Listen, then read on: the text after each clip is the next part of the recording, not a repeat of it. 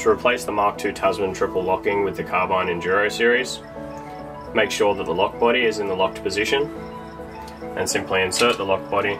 Make sure you lift the triple locking trigger up and insert it into the hole at the back of the lock body. Next, put the lock body screws back on to secure the lock body into the screen door. Then take the furniture and select the handing that you require for the door.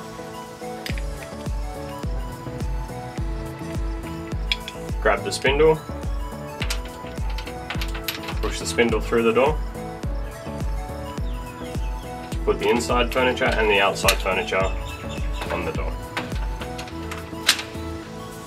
Screw the furniture screws up, and then insert the cylinder.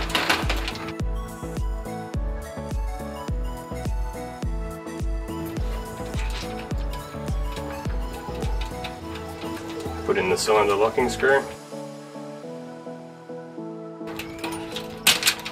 and the installation is complete. Locked,